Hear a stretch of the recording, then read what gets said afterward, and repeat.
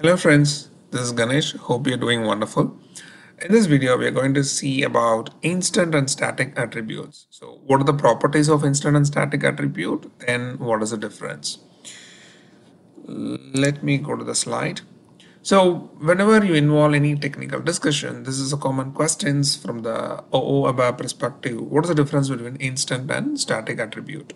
So we are going to see the base property of each for instant and static. Then it's very simple to form a difference between these two attributes. So the first one is very basic rule about instant and static. All the left hand side definitions are applicable for instant attribute and right hand side all for static attribute.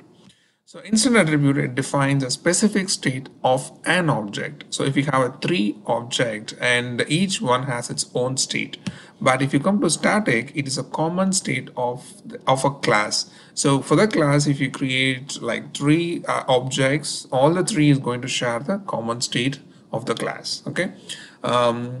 Little more clarification on this statement as here. I have a variable called material in a class. It's an instance material or instance attribute, I can say, very technical term. Simply I can say it's a variable. Okay, so it's created as an instant variable or instant attribute, and I'm going to access this variable with, okay, I'll go with the terminology. I'm going to access this instant attribute with three different objects. So what happens is it has its own state, it has its own state, and it has its own state. So the O1 is assigned a value of material is 1, and if O2 is going to access the material after this assignment, it is not going to receive the same value because these are three different states. Okay, very simple understanding is three different memory or three different places it has. Okay, so it has a three different state, and whatever you assign, it's only applicable for that object. So that is the base rule of instant attribute. If you come to the static attribute, it is going to have everything in one place or common state. So whether you're going to apply access by different objects or a class is going to give the same value for each access, right?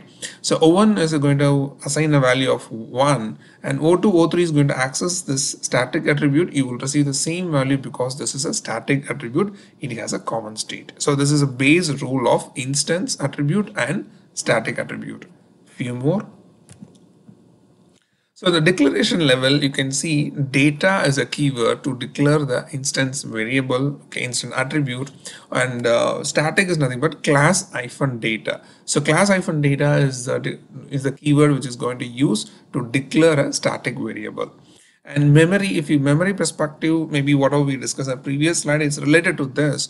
Memory is allocated for every instance or every object. So that is the reason once you assign a value by an object, and the second time if you access the same instant attribute for a different object, you won't get the same value because every object is going to allocate with a different memory for instant attribute.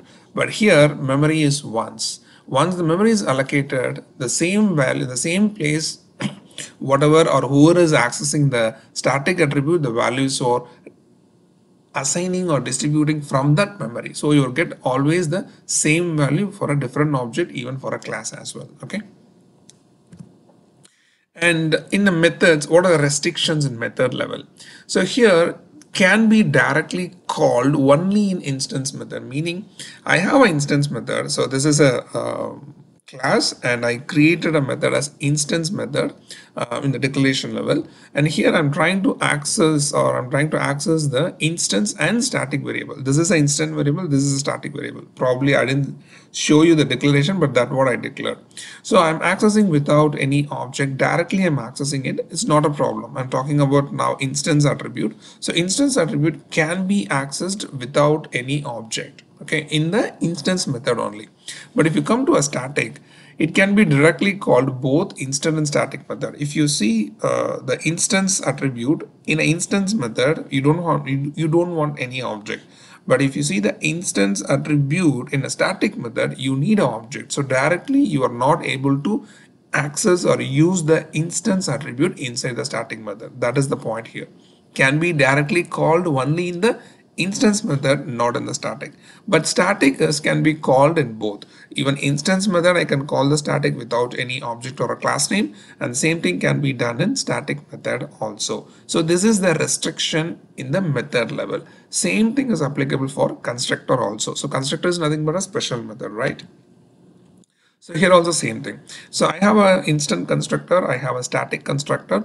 So here instant constructor, I can call the instance and static directly, but in the static constructor, you can, if you want to call an instant attribute, you need an object, but static can be called directly in an instant constructor as well as static constructor. So these are the very basic thing about instant and static variables and its properties. Now you have a clarity about the properties of instant and static, then you can form a difference very easily. Okay, then anything else? No, nothing. So thank you so much. Hope this video will be useful for you. See you in the next video, and thank you so much for your time. Bye.